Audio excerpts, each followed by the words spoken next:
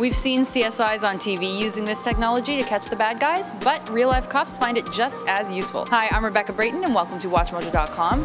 And today we're speaking with firearms specialist Andy Boyle to learn more about the integrated ballistics identification system. So why don't we start by having you tell us, what is IBIS? What it is a machine that's used to photograph the markings on bullets and cartridge cases after they've been fired through a gun. They actually end up with a unique pattern of scratches on them, striations that will repeat from firearm to firearm, but are always unique. How does the system affect investigations today? Traditionally, it's the detectives that actually come back to the firearms examiner and say, there was a shooting last night, it seems like it was this guy who did it, we got his gun, is this the gun that did it? They might not get a match off of that crime scene, but now both those pieces of evidence are in the system.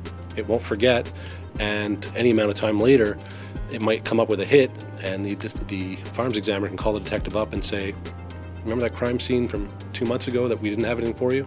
The gun was just used again in a bank robbery last night. Would you be able to show us some of the defining characteristics of a bullet in a casing? Yeah, absolutely. So your cartridge has got four main components. You got your bullet, the cartridge case itself, the primer on the back, and gunpowder on the inside. During the firing sequence, what happens is the firing pin of the firearm strikes the primer, which causes a spark inside. The spark makes the powder burn, which builds a pressure and causes the bullet to go down the barrel.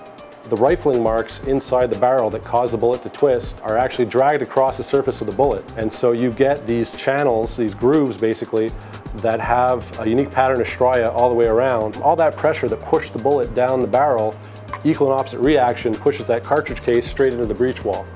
And so whatever pattern is on that wall got stamped across the surface of the cartridge case. And those are two areas there on the bullet as well as on the cartridge case that are giving you a unique pattern that will reproduce from shot to shot. The machine we're looking at here is called Bullet Tracks. It's used to do a 3D topographical scan of the markings on the bullet's surface. We mount the bullet underneath the sensor, and it'll be rotated 360 degrees around while the actual sensor is capturing the surface topography. As that light shines across, you can even still make out that striated pattern. It's doing an in-depth scan right now. So now with the acquisition completed over here, what we'll do is a cartridge case acquisition on the Brass Tracks machine. So the machine we're looking at here is called Brass Tracks, and it's used to photograph the markings on the head of the cartridge case. We're going to take photographs of the breech face marks on the primer. We're going to do a close-up of the firing pin impression as well, and we're also going to do a close-up of the ejector mark on the side. On this cartridge case, you've got the silver disc on the back of it. We're going to do some photographs of that silver disc, the primer, so we'll do that right now. What it's going to do now is what we call the full head stamp. It's going to take a series of 9 photographs, which it will then reconstruct into one giant image that's got the entire head of the cartridge case in one giant photo.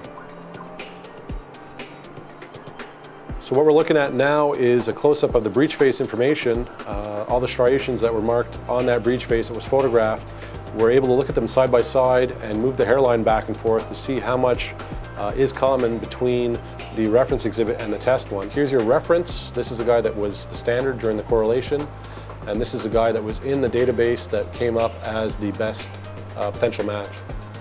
And already the naked eye, you've got a lot of similarities here with the within the shear marks, also the striations on the surface. You can see with the ring light image that we're looking at, there's some common details between the two. So what we're going to look at now is the correlation results to the bullet score. So what we want to do now is see how much common information there is between these two exhibits by sliding them together and also by moving that hairline back and forth.